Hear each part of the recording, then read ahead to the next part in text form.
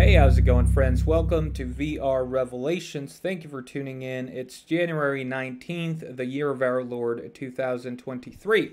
So yesterday, Vladimir Putin, the president of Russia, had some words to say as they celebrated one of their victories over the Nazis. And many people, including analysts from both sides, were expecting a major speech where they were rumoring that Vladimir Putin was possibly going to announce this major offensive that's been rumored since last year in December, when Ukraine was saying that they had information that Russia was planning another major offensive, possibly aimed at the capital.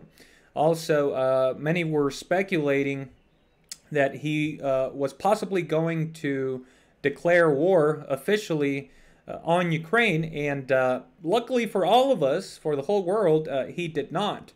He sort of talked about the history of this anniversary, this 80th anniversary, I believe, over the Russian victory on the Nazis, and he gave some words of encouragement concerning everything going on in the battlefield, and he did say that victory was all but inevitable. So the declaration of war was not made, and he did not declare a major offensive. However, I would say that there is a major offensive going on. We're in the middle of a war, and the Russians continue to push forward. As we saw, they took control of Soledar. They pretty much almost have control of Bakhmut, and they're about to achieve their objectives in the special military operation. But you know, rumors continue still that there might be a major push for the capital in order to topple Zelensky. But again, the things that people were saying he was going to announce here did not take place. So let's go ahead and take a quick look here at a summary by Reuters. So it says, Putin, Russian military-industrial might makes victory in Ukraine inevitable. Let's go ahead and take a quick look at this short video here. You can see he was laying down some flowers there at some tomb, I'm assuming.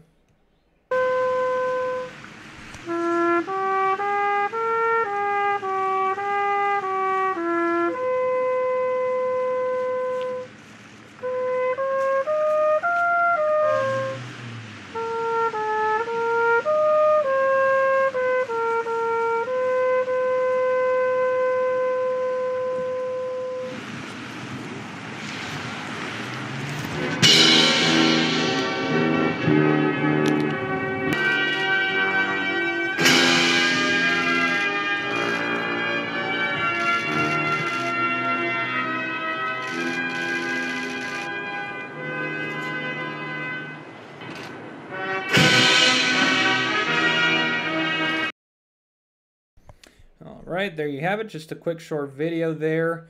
So it says, President Vladimir Putin said on Wednesday that Russia's powerful military-industrial complex was ramping up production and was one of the main reasons why his country would prevail in Ukraine. Of course, during the Second World War, you know, one of the major reasons why historians say that the Russians were able to defeat the Nazis was because the Nazis miscalculated on the Russians' ability to produce more tanks and soldiers as well.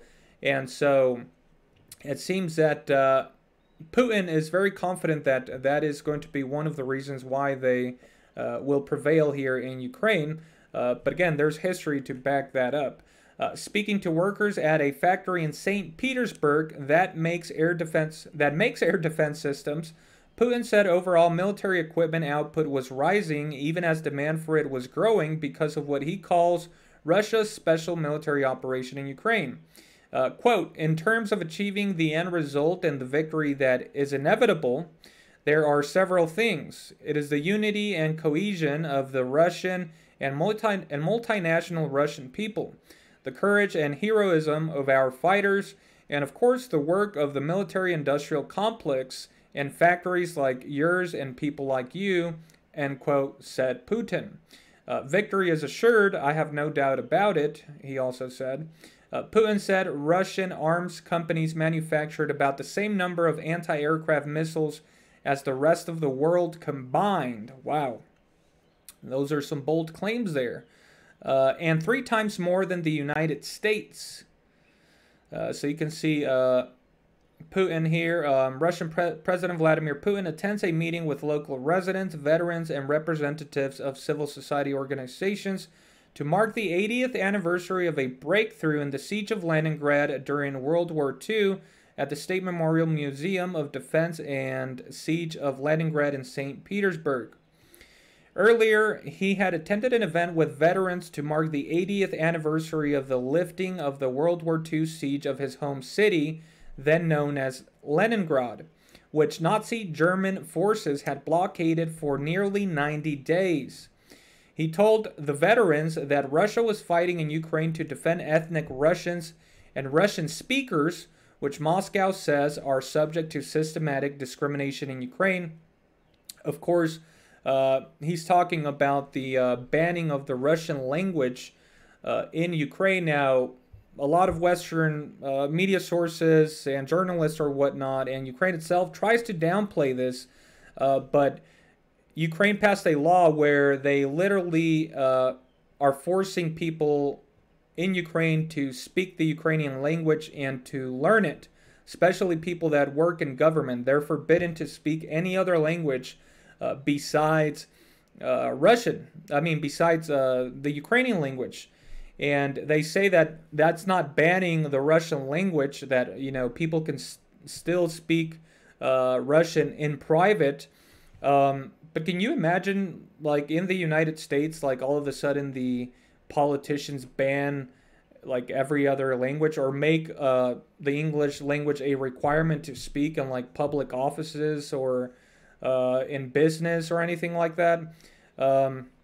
Of course, that's going to create some animosity towards every other language, and you can't forbid people to speak their native language, even if they're in some government building or whatnot. And of course, Russian is, I believe, the second most spoken language in Ukraine. So you can see that they're pretty much discriminating by, passing a law where they require people to speak Ukrainian, where they force people to speak Ukrainian. Whatever the language is called, I don't know if that's what you call the Ukrainian language, Ukrainian. Correct me if I'm wrong. But yeah, it's definitely an aim at Russia. They pretty much don't want to hear any Russian or anything in that country. And they actually got a lot of backlash when they did that from a lot of Western democracies and whatnot. But again, it's still the law there. And so if anybody speaks Russian in one of those buildings or in a government post, then I guess they throw them in jail for speaking Russian or any other language. So you tell me. Kyiv rejects the allegation and says Moscow is using it as a pretext for a naked colonial-style land grab. Again, I don't know what they are rejecting. That's an actual law. They literally passed it. You can go Google it, Wikipedia it, or whatnot. What we're doing today, including with our special operation, is an attempt to stop this war and protect our people who live on these territories, said Putin. These are our historical territories, he said, a reference to the fact that large parts of today's Ukraine were once part of the Russian Empire. Putin was born in Leningrad in 1952 and began his foreign intelligence career in the city with the Soviet KGB. Later on, he held positions in the city administration, while his political mentor, Anatoly Sobchak, was mayor. So there you go, guys. The main focus here is that he did not declare war on Ukraine, all-out war, and he did not announce a major offensive like most people were expecting him to. But again, that doesn't mean that there isn't going to be a major offensive. At this point, he could just be trying to hide his plans. The Russians are known for being very straightforward. in their statements or their plans, but at this point, at such a crucial point, they could be keeping their plans hidden. And I do think they will launch a major offensive sometime here in the next couple of weeks. Again, we do see here that he made some comments saying that victory was inevitable. And so, there you have it. He did not make the big announcement, guys, but he says that victory is inevitable. So leave me your thoughts and comments down below. I'd like to hear your opinion on what you think is going to take place here. Again, I think that he didn't declare it, but I think that we're going to see it develop on the battlefield. Anyways, the truth is stranger than fiction. Thank you for tuning in, guys. Have a wonderful day, and God bless.